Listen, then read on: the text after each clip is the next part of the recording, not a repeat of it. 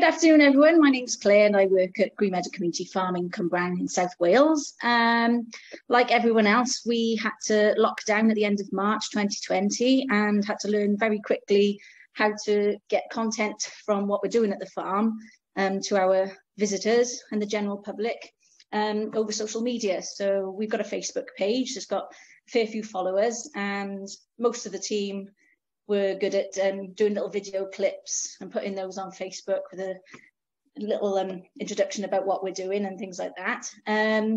But we wanted to get a bit more detail out there, and I suppose the first time I had a go at making a video was when we were asked to do a video of the Stickman Trail last year.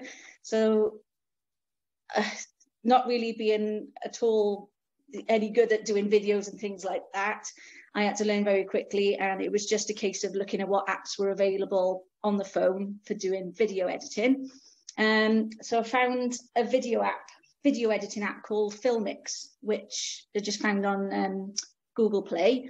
Downloaded that, and it was fairly easy there, just trial and error, putting your videos together. So we'd take little video clips of things around the farm and photos, go into the video editing app, and add the video clips and the photos that you wanted, and it just put them into a whole video in itself, so about 5 or 10 minutes long, however long you wanted it.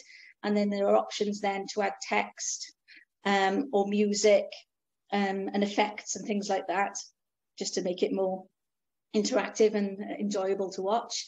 And that was the way we got the videos across then. So we've done one with Stickman, we've done them for school groups, and then recently we've started doing virtual tours for the school groups. So we start off by sending them a video of what's been happening on the farm lately, and then we go and do a live session either through Zoom or Microsoft Teams or Google Meet, where we'd send the school an invite to an appointment at the farm. The school group would then join, and we can take them on a tour around the farm on your phone, really, and answering all their questions, which has been very popular. We've done quite a few now over the last few weeks, and we've got some lovely feedback. And I'll show you here, we've got some thank you cards sent from the school that we did last week. We've got a whole load of those. So the schools are really enjoying it, which is really good to hear.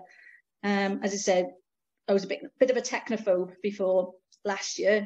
As I say, it was a case of learning very quickly on how to go about things. So if you've got any questions, feel free to ask, and I will try and answer to say how I went about doing them. Thank you, Claire. We'll head over to Geoff, and then we'll take some Q&A at the end, if that's all right. Thanks.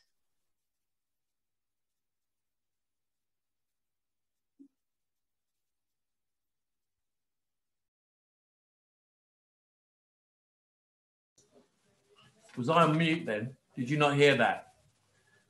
Okay, right. I'll start again. It's highly professional. This. I'm Geoff from Pathways Care Farm in Lowestoft in Suffolk, and I'm, as was announced at the beginning by Alison, I'm a graphic designer before I was a care farmer. So I've done a fair bit of video work and photography in my career. So when lockdown hit, I've always done little videos for our own consumption of things that are going on the farm. But when lockdown hit, I decided that we needed to connect with people who used to come but were no longer able to. And I started to produce short videos of life on the farm. And it kind of grew from there. I put them on YouTube, and I noticed that we were getting more subscribers than we had participants used to come to the farm. And then people would tell me that they were now showing it in their care home where their parents were, and they were putting it on the big screen, and all the residents in the care home were watching. So I think, like, you know, in those early days of lockdown, we were all playing around and trying to work. And it became quite evident that virtual was not as good as being there, but actually, if you couldn't be there, it was better than nothing else. So it kind of grew and grew. And I think one of the things, what I've done is I've tried to make a few notes. Obviously, I don't know the capability of you guys. There's quite possibly people who are viewing here who might be far better at this than I am. So I apologize if I'm saying anything that is below you. But I'll give you a few tips from where I'm coming from. And then, as Claire said, we'll take questions and we can actually find out where you really want, answers that you need. But I think one of the things that you need to bear in mind is that it's not always easy just to stand in front of a camera and talk. Even if you're a good talker, you can dry up, you're not quite sure, there's lots of ums and ahs and that kind of thing. And it's really important that before you start, you have a bit of a clear idea of what am I saying in this message? This is not a very general message. I'm going to do 5 minutes and it's going to be about the donkeys. So let's just focus on that. It can be helpful if you make a little script for yourself to even storyboard it. Say, well, I'm going to start with a long shot. I'm going to come in and I'm going to show you walking into the barn, see the donkeys, see the mess that they've made of it last night, and then how we clear it up and all that kind of thing. I once did a video last year of, we had some blue tits that were nesting in a box in our courtyard, and we saw them when the mum and dad were just going in there and making the nest. So I just put a video camera in the courtyard and would turn it on for a few hours every day. And over 3 weeks, I put together a sort of a 10-minute video showing the eggs being hatched, the feathers appearing on the little babies, and then right up to fledging. It was my favorite film of all the ones that I did last year. So I think thinking about what you want to talk about and thinking of how you can make that interesting for an audience. If you watch television programs, adverts are brilliant at this because adverts get a whole message into 30 seconds. See how they change the angles. See how they do a long shot and a close-up. In terms of being a viewer watching this stuff, there's probably not much worse than just having someone doing a selfie for 5 minutes with the hand shaking and all that kind of stuff. And you're trying to remember what to say, and it's not flowing particularly well. I think we've probably all seen videos like that. So I often will use a tripod. Halfway through the year, I bought myself a gimbal. I don't know if any of you have come across a gimbal, but they're amazing handheld devices that you fix the camera to or your phone, and they work on gyros so that as you move, even if you shake, it moves very slowly and the picture flows. It doesn't look much, it makes the whole thing look much more professional. Absolutely brilliant. When I did tours around the farm, I could hold the gimbal out in front of me and just walk through the woods or through a field with animals, and the camera would very slowly move with me, and it wasn't jerky. It was much more smooth. Lighting's really important. If you've got strong light behind you, then it's going to be shining into the camera if the camera is there, and you might end up in silhouette, or the picture's not very vivid. Whereas if the light's behind you, as I said, I apologize if I'm talking far too basic. I'm just trying to give some practical tips that I've learned along the way. But if the light's behind you, then actually the light is on the subject that you're videoing, and that's really helpful because you get the best colors and you get the best definition. And if you're going to get there, then make sure the sun is in your eyes. So, try not to be squinting, but have a cap or a bit of shade so that you can actually see the camera. And don't just stare at the camera for too long.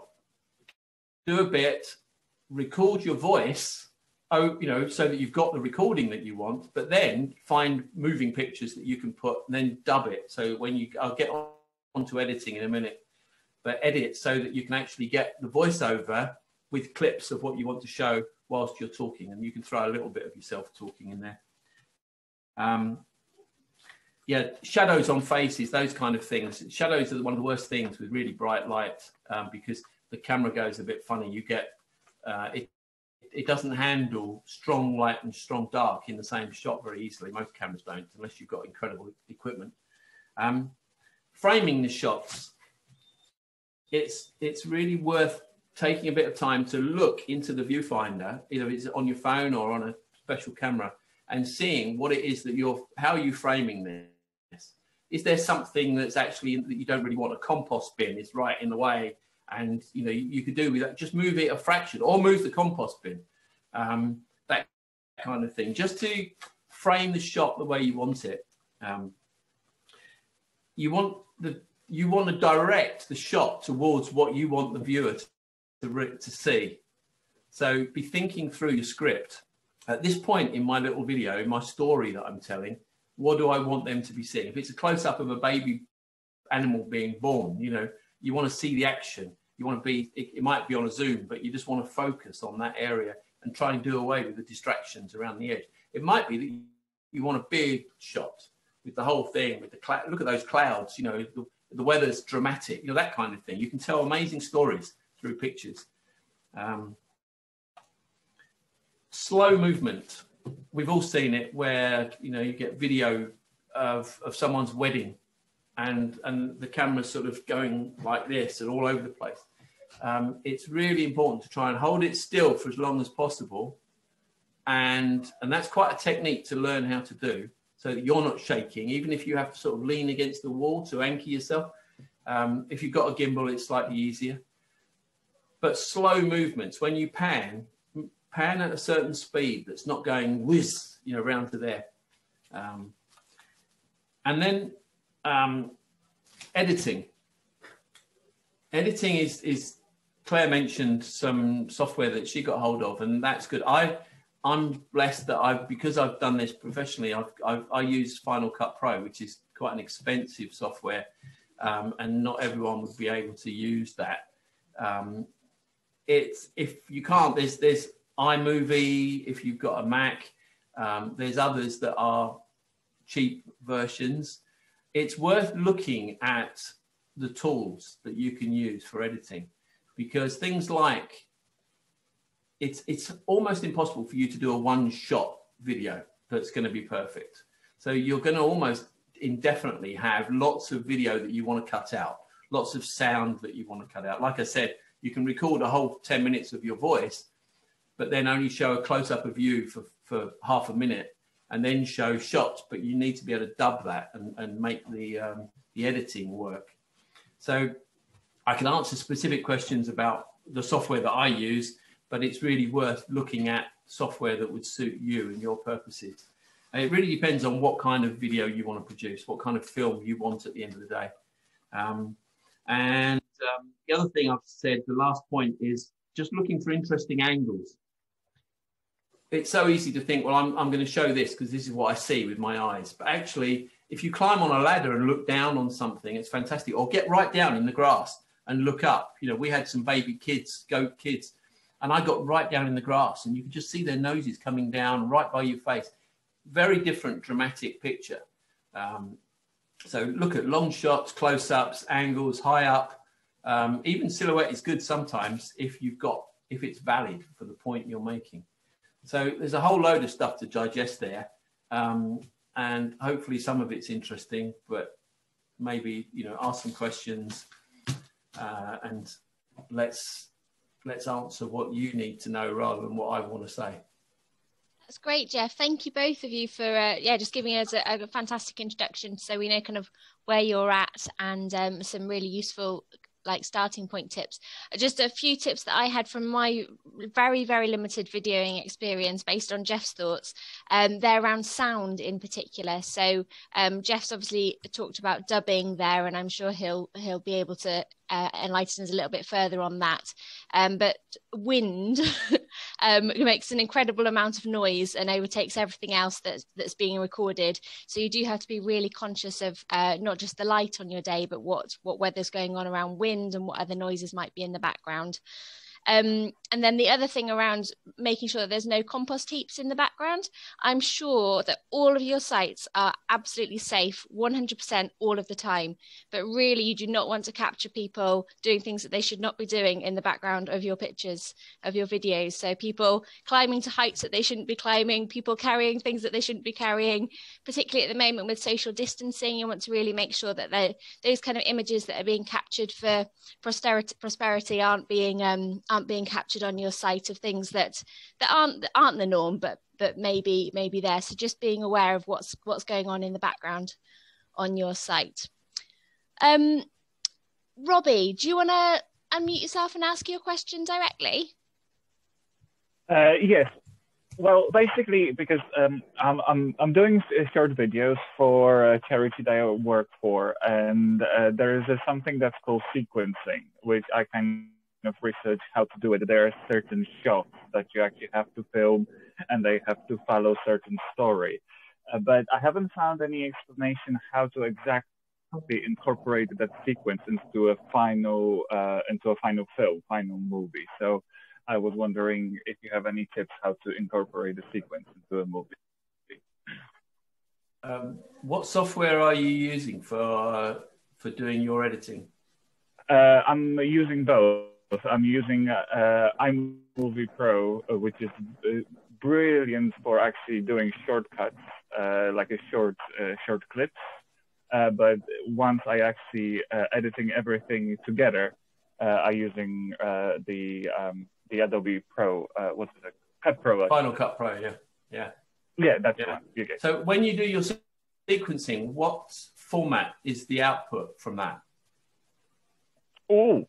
That I wouldn't know. Okay, because it seems to me that from where I'm coming from, the way I would try and incorporate it into what you're doing is when you finish your sequencing, get it to output that as a file. So you could output the whole sequence as a .movie file or as another format, and then you can import that into your overall timeline within Final Cut. Okay. You think that might work? Yeah, but that's just. But I'm more of how did that story supposed to be aligned when you're actually creating a sequencing for a movie? What do you mean by aligned? Are you thinking of? Well, when you're doing a sequencing, you're just taking a lot of pictures. You're just taking a lot of shots. 10 seconds each of the face, of the hands, of the all sorts of angles, right? Yeah. And is there in how you actually putting them together and how they're supposed to work together with the movie in the bigger picture? Okay. I think that comes down to your storyboard of how you want to tell the story and how those close-ups and how those individual shots fit into what you want to do as an overall. But I mean, I'm guessing here, but let's say we were doing a feature about an animal and we've shown them grazing in the meadow, we've shown them, running around the field or something, but then you want to show this sequence of shots that you've taken. So you've got a whole load of different shots. If you can combine them through, in Final Cut, you can import individual shots and blend them so they actually go from one to the other. They fade in and out. So one transitions into the other. Yeah. Are you familiar with transitioning? Yes. Okay. Well, the difficulty for me is trying to understand exactly what you want to achieve. If I was sitting at a computer with you, we could work it out. But I'm thinking if you've got a whole load of stills that you want to have as a sequence and you want to fit them into a timeline of a story, you could transition them. You could just have one that blends into another one, into another one, into another. Or you could even have them so they're all on the screen together as a multiple screen with lots of stills that move around. There's lots of different ways you could do it. And I think we're getting quite technical, which we could take up the whole of the rest of the session with technicalities. But I think maybe, get my email address and we'll talk later. Yeah, is that okay? That'll be very helpful. Yeah, absolutely. Yeah, by all means. Thank you very much. No trouble. Thank you very much for staying. Thank you. One of the questions Sharon, I'm going to come back to your question later. If we could focus on recorded content first, if that's all right. One of the questions, or one of the things that you raised quite a lot in your discussion there, Geoff, was around dubbing. And I don't know whether, Claire, you've got any thoughts on this as well. But that's something that I've definitely struggled with kind of in editing before, is how do you split them and how do you make sure that they're going over, and any tips that you've had from your experience of getting the voiceover over the images and moving them around a little bit. Claire, do you want to head off first on that one? Absolutely. I think obviously Geoff has got more expertise on this, so mine has been more trial and error than anything with the app that I've been using. And like Geoff was just saying about the sequencing, what I've done is all the video clips and photos that I've taken on my phone that I want in this bigger video clip, I'll put into a folder of its own on my phone's gallery. So then when I go into the video editing app, I can choose that folder and choose the photos and video clips to add in the order that I want them. So that then will make the whole video. And again, on the one I've been using, there's the option then to get rid of all the background noise of the videos that are on there. So then you can add music or add a voice clip or whatever. And you can choose then the time that you want the music, the time that you want the voice clip. So what you're saying is corresponding to the picture on the video. So that's an option in the app that I've been using. That's lovely. Thanks, Claire. Yeah, so hope that helps. That's really helpful. And in terms of, someone's just said about a short video length. I mean, I would always recommend 3 to 5 minutes max. If you were editing something that was kind of the final product was going to be about 3 minutes, how much kind of content might you need to get that in the first place, and how long might it take you to edit it? Or how long would it have taken you last May, and how long might it take you now? Yeah, got slightly better. I probably starting off with, when I did that Stickman one, it probably took me a few hours just to get to grips with the app itself, filming all the bits and pieces to put together. I suppose as we've gone on and I've done the ones for the schools, it was good because you can use the same video and put them in different orders and just put a different voice clip over the top of them to make them all individual.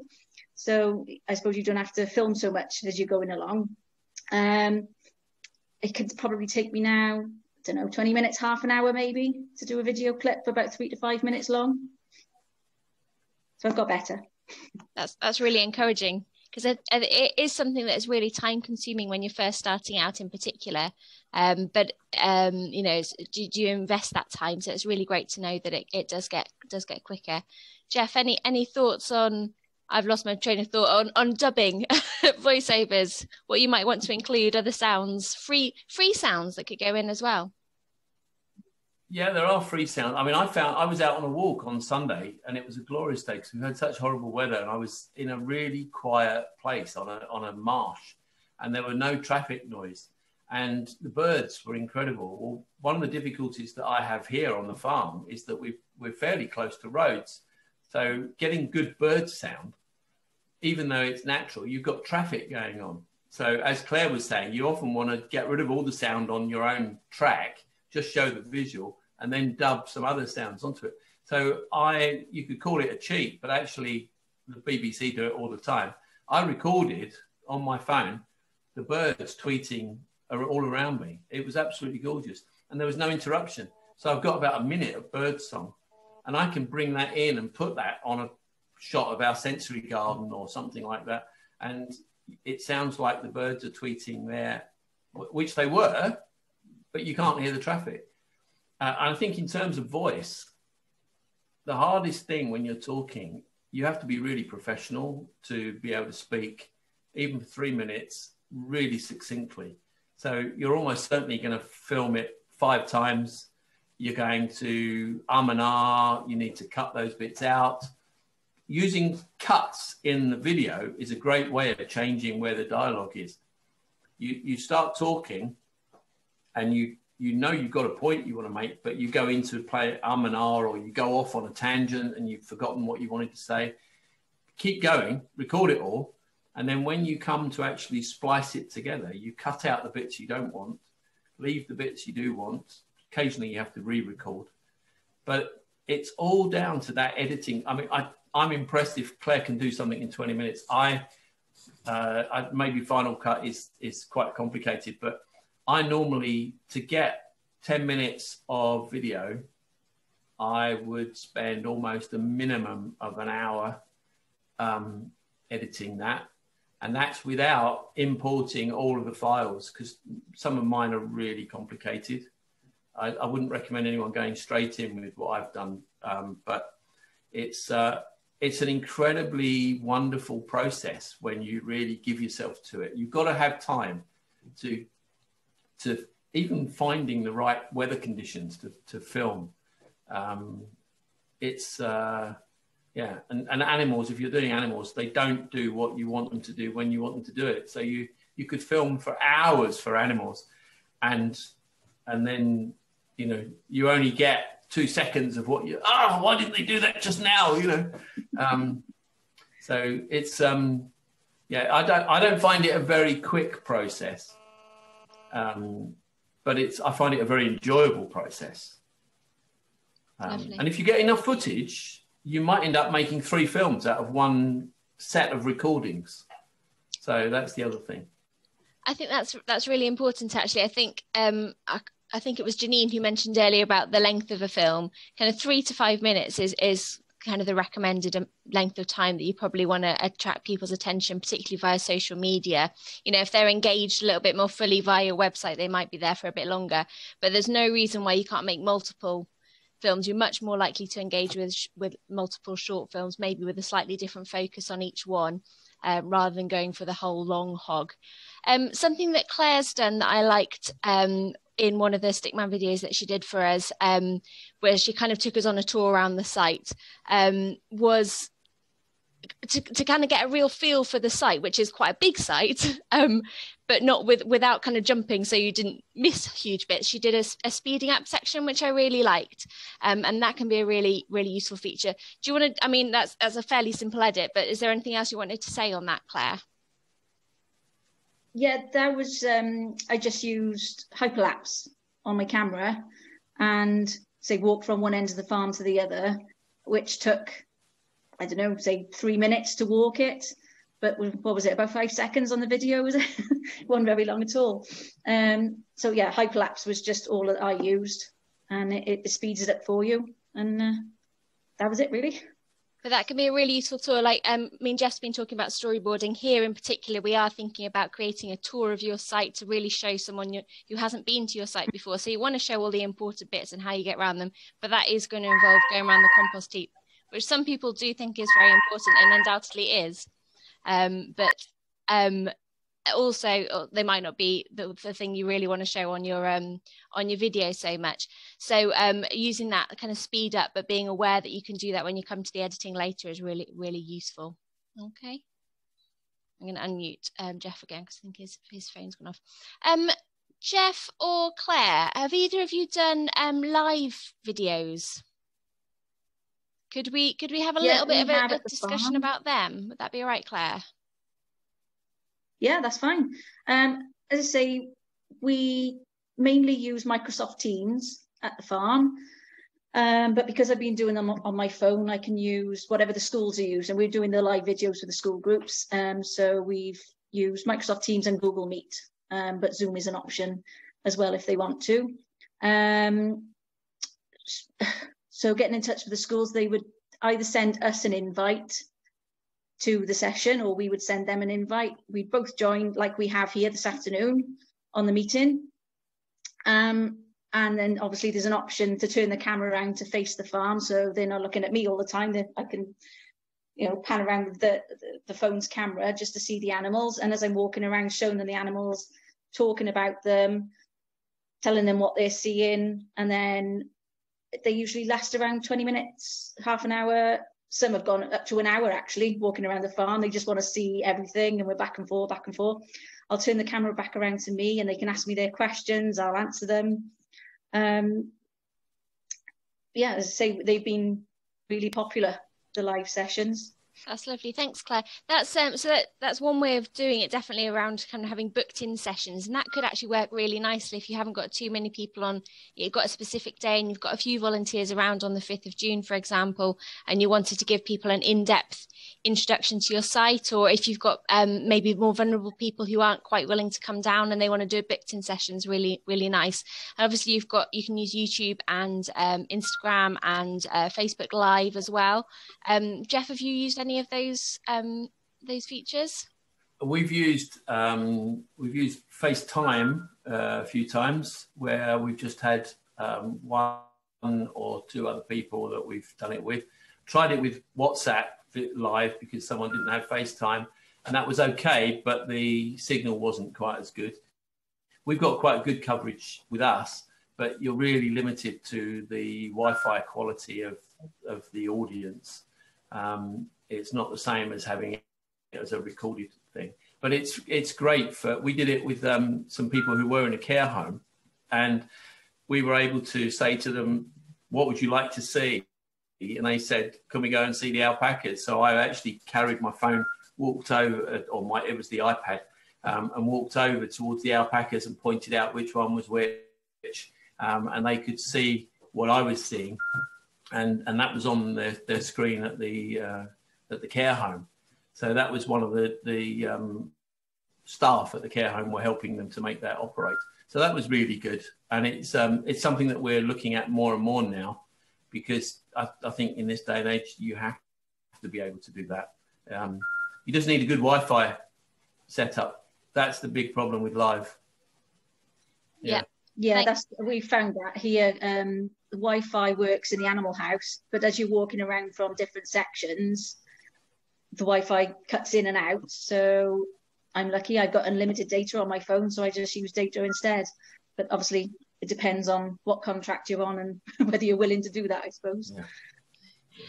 I mean, I think particularly with a tour where you are really trying to see the whole site, you're really limited if you're trying to do something live.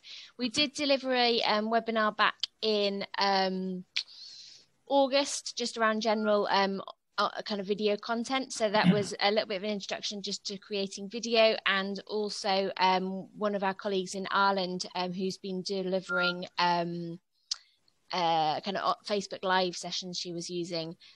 So I will share the tips that they put together from that.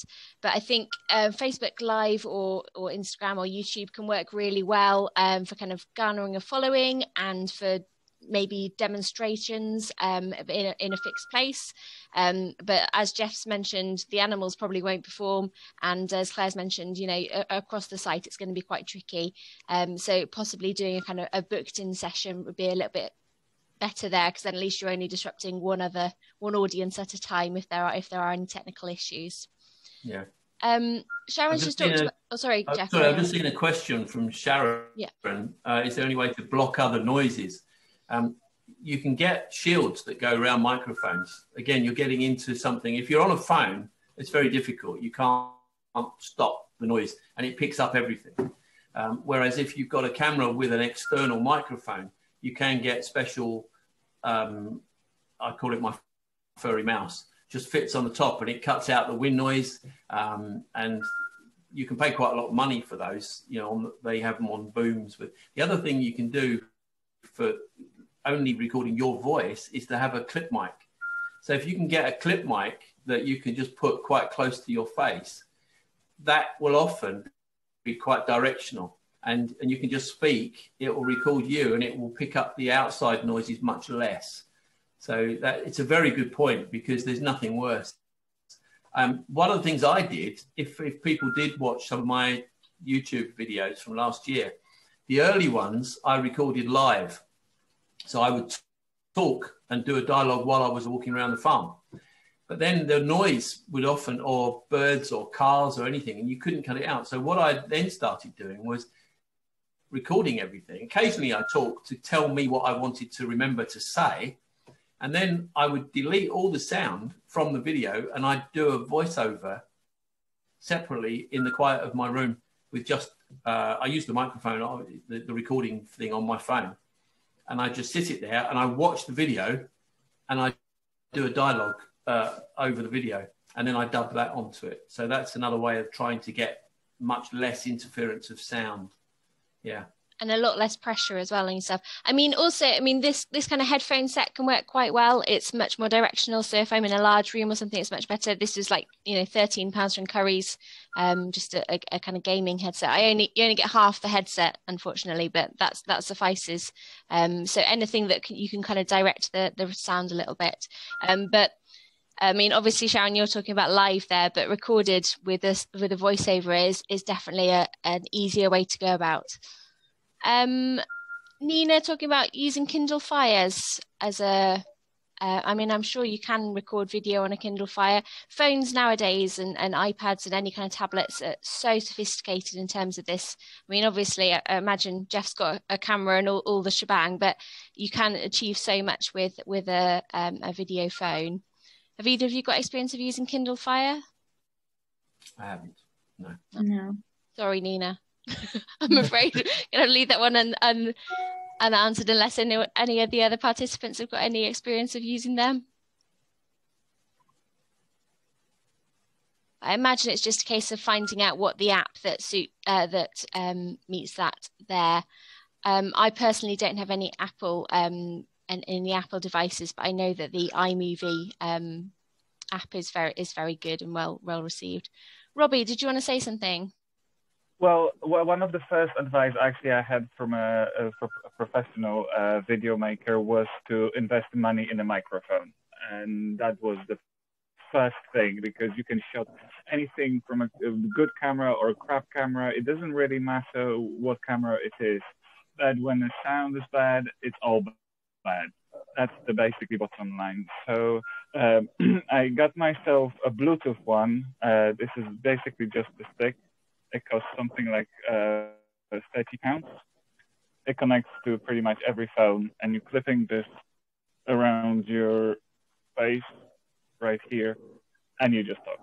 Yeah. And it does make massive difference in the quality of your video between just recording this from your phone.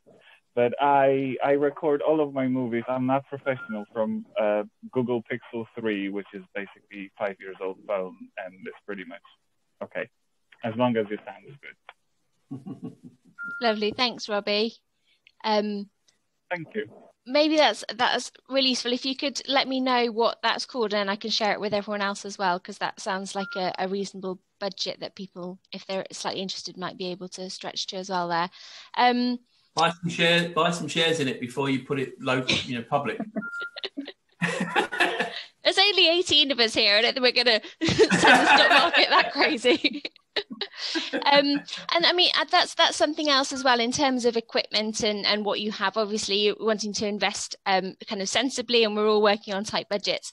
But something as well as well as cost.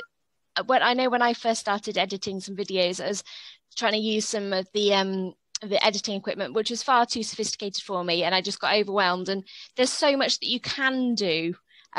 You could be there for weeks editing a video and making something fantastic, but you don't have to be. You can create something much more simply, and just to kind of not be overwhelmed by it, and take it one step at a time, and not try to make kind of the next Warner Brothers blockbuster when you're doing your first one. I would just encourage you on that, and that there is so much content out there now that just putting something out there is really beneficial, and it's just a great way to introduce people who haven't been to your site to the things and the sights and the smells of your space, and making them feel a little bit like more when they go there for real life, that they feel a little bit more at home straight away. So it can be a really useful tool for that.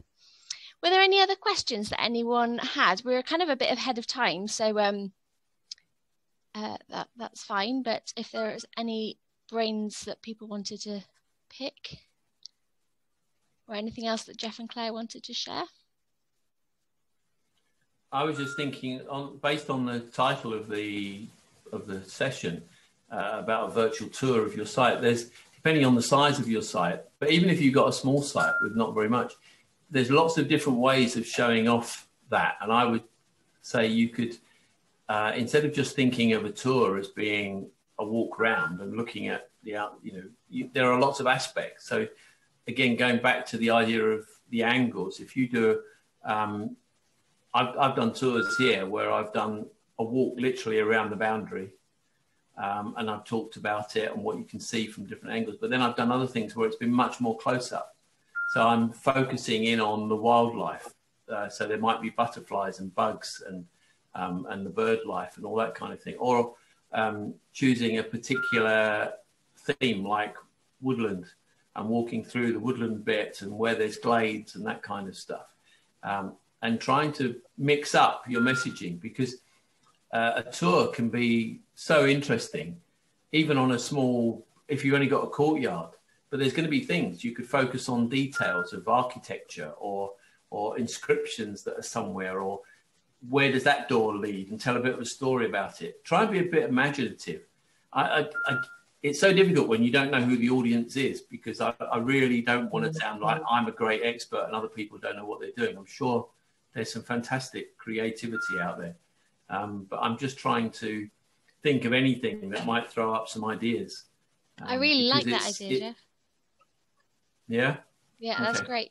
And I'm just thinking as well a bit more along that, doing a tour from different people's perspectives. So you may be the one that's creating the video, but with everything on our site, so it's all about involvement of people and getting other people involved in these things. And so asking other people what they think is the highlight of your site, or what do they notice, or how do they travel, what height are they at, what speed did they go, those kind of questions, and what would they include, and that could be really useful. And maybe there's a lot of things that you haven't noticed about your site, or that you thought were important and other people don't, just to make sure that it's a bit more interesting to the general public, because sometimes we get a bit fixated on something that doesn't interest other people, does it? But no, I really like those thoughts, Geoff. Thank you around thinking about what a tour actually is. One of the other things that I've done is because I was always, every few days I was looking for another theme of what to do, and I interviewed a lot of our volunteers, and on another occasion I interviewed a number of our farm workers, our service users, with their permission. But with the volunteers, I remember I did some. In fact, there's a lady called Claire who's on this, Claire from Women Like Me. And I'm just going to embarrass you here, Claire, because she responded. She subscribes to my videos. She lives very close to me. And she subscribed and she said, "That was the best one that you've done." And I said, "That's because I don't talk on it, isn't it?" And it was because it was interviewing all the volunteers and it didn't have my voice. So... yeah, thank you for that, Claire. Absolute pleasure, Geoff. Anytime. Anytime. But can I just say that in all seriousness, Geoff, I've watched all of Geoff's videos, and he's right. The first one was a bit pants. But if you watch his first one and then watch the one, his most recent one, you will see, just through doing it continually, how much better he's got. And I think I had to comment on that one about with the volunteers, because I love the farm, but to hear the benefits from other people's perspective of what they felt was so poignant. It was, it was lovely. So it's great watching Geoff walk around his farm and blah, blah, blah, but to listen to the people that are actually there, and something you said before about Alison, about other people's perspectives, Geoff must watch that video and say to himself, we are doing a good job here. So I think it was really good for him as well. That's the only time I've ever complimented him, and ever will, but Thanks, Claire. Just on that, and I know Geoff alluded to it as well, but just do make sure that if you are featuring anyone in your videos, if anyone can be identified, that they've given permission to appear in them, and that they're fully aware of where those videos will be used as well. Okay, so that's important. We've got a consent form. I'll try and send that as an attachment afterwards as well, that you can adapt to for your purposes. But that is really important, that you store, it's sensitive data, someone's image. So it's really important that you do follow GDPR rules with that. I did send out, in the reminder that went out to everyone yesterday, was a link to Geoff's videos, but I will include that in the follow-up email after today as well. So don't worry about that. Pete's talked about using slow-mo, so we talked earlier about using speed up, but certainly some things need a little bit longer to dwell on them and to really embed them. So yeah, using slow-mo as well. It would be the same feature on your editing software, so either a time or a speed or a, what did you say it was, Claire? A hyperlapse, but that's not in the editing stage. That's when you go into your camera on your phone. You can choose video or photo or panoramic or anything. So on my phone anyway, it's a Samsung, you can choose hyperlapse or slow-mo or extra slow-mo on mine as well, I think it is. So that's even before you get into the editing stage. Lovely, thank you. Okay, any final questions? Claire? Oh no, that's a clap. That's not a hands up. No, that was, sorry, I've clicked the wrong one. Okay. I am an absolute novice. I've done one video and someone else edited it, so it's brilliant. And they took about an hour worth and got it down to 15 minutes. And I've watched it and it's too long. It's definitely too, it's beautifully put together, but it's too long. And I do want to try to, to do my own. So being an absolute novice, I mean, I'm a BlackBerry girl at heart, so having a phone that can take pictures and videos is new anyway. I'm assuming you can take your video off your phone, put it onto your computer, and then do all your editing. You don't do it all on your phone, do you? Oh my God, Claire! Yay! What a hero! Oh, okay, but you can take it off your phone, put it on your computer, and someone's nodding, so yeah, if you can, I mean, plenty of phones have got the capacity to be able to edit on them. I'm like you, Claire, women like me, Claire, that I would rather have it on a computer. My recommendation would be to make sure your phone is plugged in and try and move it. Don't try and email it or Bluetooth it or send it over, because that will just take you kind of 3 days before you've even got the files on.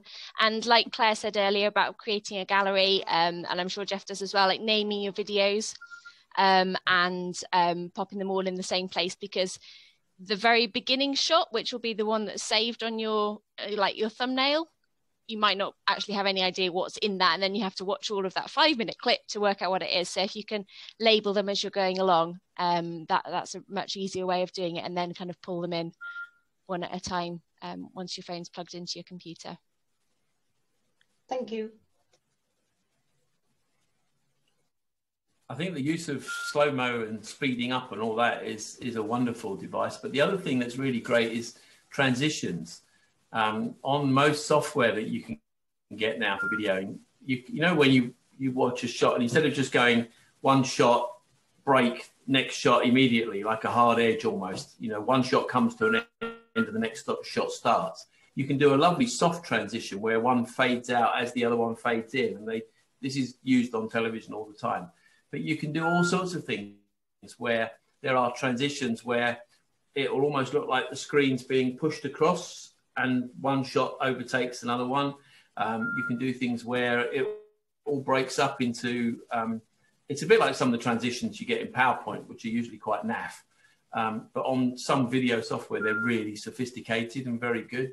Because they've all come from television, so they've just become commercial outlets now. But if you don't just have to look at mine, but go onto Google and type in video transitions and you'll see all sorts of ideas. And it's just worth thinking about it because it's a nice way of linking from one thing to another. And sometimes you do want to do a really hard cut because you're going from one scene to something else, a totally different scene. And that's nice to do a hard cut and carry on. And then sticking in captions with words where you don't have to say anything, just put some words in. Yeah. Someone's just said about which software you'd recommend for a laptop. I've just been using the free video editor on Microsoft. I have Microsoft installed on my laptop. You have no soft transitions at all. So it's pretty brutal, but you can put sound behind and you can do hard transitions and you can put captions over the top. So it's got really basic functionality and it's really easy to use if you've got something that's very, very straightforward. And then there is lots of there's loads of stuff out there if you just Google. One of the things that I did find with a lot of the software is that you get a license which would be applicable to one machine. So you just need to consider if you're wanting to use it amongst a number of staff or volunteers at your organisation, you might need to dedicate a single machine for that software to go on to. But there are lots of free stuff out there, and I would definitely recommend starting with something that's free, because you'll be able to get enough out of it as you're first starting, and then if it's something you find you want to do more on, then you can invest in something once you know a little bit more what you're looking for. Okay. Right, I'm going to call it a day there. I've tried to take a note of everything that we've discussed, all the bits and pieces that have been mentioned, all the names, and I will email them out with a link to this video when it goes live on YouTube, this recording, and also a link to Geoff's videos and the Stickman videos that Claire's been mentioning there. Geoff, Claire, thank you so much for everything that you've been sharing today. Thank you everyone else for participating, for being present. If you're not already a member of our Facebook group, it's a great place to kind of raise questions with members like Geoff, like Claire, and who've got experience of doing things that you want to do or are working in situations very similar to yours. So do join the Facebook group for kind of ongoing discussions as well. I think that's kind of all I've got to say. We've got a members gathering, which is just an informal session where you can come and chat as well on the 8th of June. And our next webinar, again, will be in June, and that is being run by the Growing Care Farming team, and that'll be focused on education. I'm afraid I can't remember the date off the top of my head, so apologies for that. But yeah, thank you ever so much for all your participation this afternoon, and we look forward to seeing you at something again soon. Great. Take care, everyone. Thank you. Thank you.